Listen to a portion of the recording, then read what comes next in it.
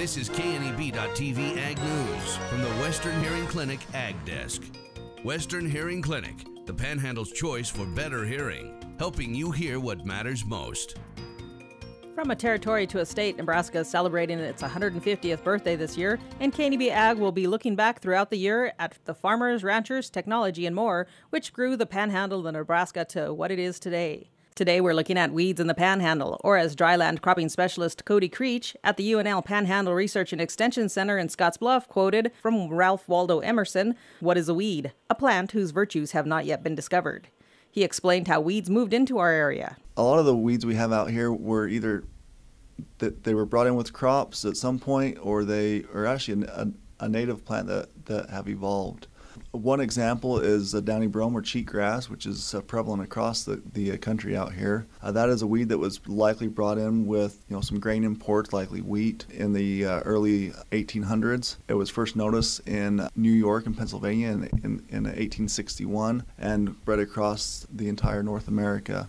Creech explained why weeds don't die out but continue to grow and spread. Weeds have always been really opportunistic plants. They see a void or an opportunity, and they try to fill that void. So plants like a cheatgrass thrive when we produce winter wheat, because the cheatgrass comes up in the fall at the same time as the wheat does, and so we can't control it at that point.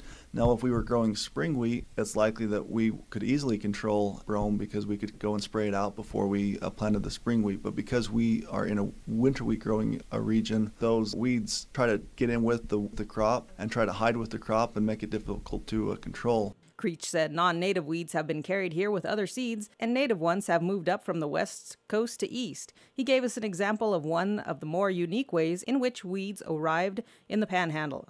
Kochia is a plant that was actually brought over from Eurasia as an ornamental. People thought that it looked nice in the fall because its foliage would turn a nice bright red or orange, and so they were planting it in their flower beds. However, it quickly spread and became a weed essentially in the early 1900s. Now, of course, it's spread all across the West and is a pest that we have out here that that we deal with, and is kind of what we know as one of those tumbleweed plants that we have to deal with that make the West what the West is. Who could have guessed that tumbleweeds rolled into the area as ornate plants? Creech said farmers eventually arrived at herbicides to combat the weeds. So herbicides were developed, and they started coming around in the 1930s and 1940s. The one that we know really well and we still know and we still use today is 2,4-D. It was developed in the 1930s and became commercially available in the early 1940s. It was a component of the Agent Orange that was used in wars, and after the wars they were able to kind of develop that and discovered its properties as a herbicide. And it's been used ever since, and is probably one of the most used herbicides because of its cost and its effectiveness in controlling broadleaf weeds. We've been talking with Cody Creech, dryland cropping specialist, on a history of weeds in Nebraska. With KNEBTV.News, I'm Chabela Guzman, and 150 Years of Nebraska Agriculture is sponsored by Kelly Bean, proud to be a tri-state region tradition for 90 years.